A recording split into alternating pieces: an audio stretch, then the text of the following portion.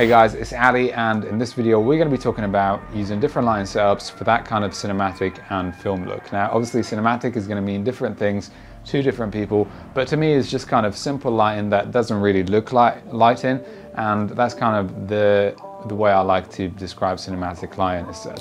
So we're going to be using examples from the previous video that I put out, which was kind of in collaboration with Lupo. They sent me one of their lights, the Superpanel full color 30 soft version, and they kind of wanted me to test it and do a little review, and that's kind of the purpose of this video.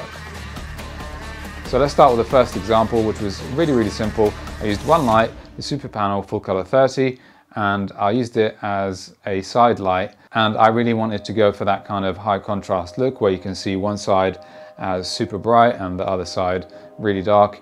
In terms of the color tone, I went with a light amber color preset that is quite simple and easy to set up on the Superpanel.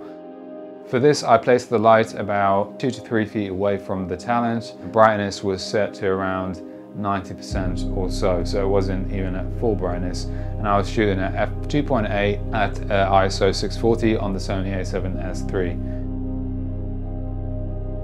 So that's kind of the side lighting setup that I went with for this look.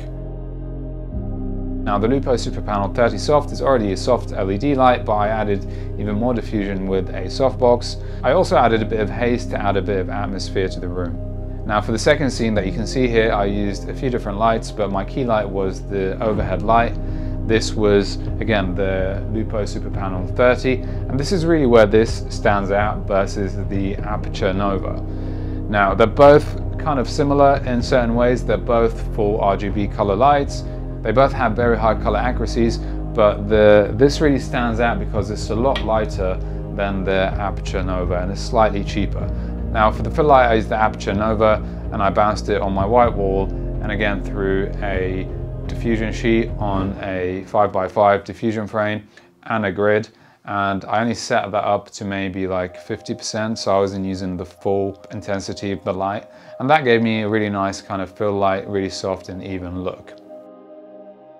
So the Aperture Nova is slightly brighter at 9000 lux at 1 meter at daylight temperature, while the Superpanel 30 is 4000 lux at 1 meter at daylight temperature. So if you want that extra little bit of brightness, then the Nova will be the one for you. But here is the huge difference. This weighs 10.4 kilograms or so, and this weighs only 3.7 kilograms. So it's going to be a lot easier to rig this up for like an overhead lighting setup than it would be for the Aperture Nova. And just like dragging the Nova around is kind of sometimes difficult, especially if you're working by yourself. I've been taking it to lots of different shoots and the case on its own is just massive. So if you can live with that, maybe it's not so much of a problem. And if you have the tools to rig a really heavy light like the Nova, then obviously this is not an issue for you. But for me, because I operate in small teams or sometimes it's just me, I kind of really prefer and keep going for the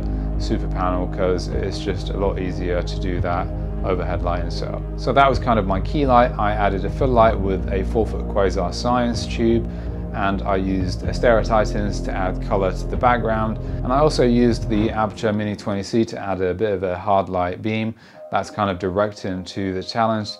The hard light from the back creates a bit of a separation, creates that light beam that directs to the talent. The next scene we had was in the kitchen where the talent would pretend she was ironing some banknotes, and the key light for this was really the big window that we had in the kitchen because we were shooting it daytime. We had some nice light coming through the kitchen. I did black out half of the window so we don't completely light up the room.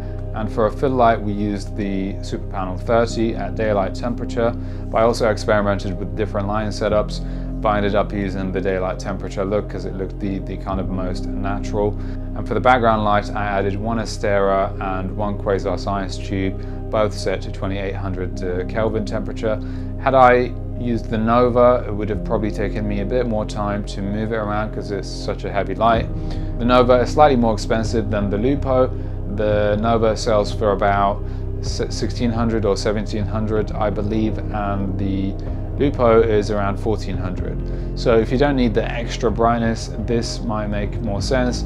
The other big advantage that the Nova has is the ability to control the light via your Bluetooth, so you can just connect to your light through the Aperture Situs app and you can control it quite easily. With the Lupo, you can only control it at the moment from the controls on the back of the unit, which are over here, and it's not too bad, but let's say you've set it up overhead and you want to change the lighting setup, then you're going to have to take it down, change the light and put it back up. So it's not perfect. I did speak to Lupo and they did say that they are working on an app that they'll be releasing soon, and you'll be able to control it via remotely via I guess Bluetooth again. So yeah, so hopefully this is going to be out soon and that will make life a little bit easier. This brings me to the end of this video. If you have any questions, please let me know. I'm also working on my filmmaking course, which will be out very soon. I'll put the link to that in the description below, and yeah, I'll see you in the next video.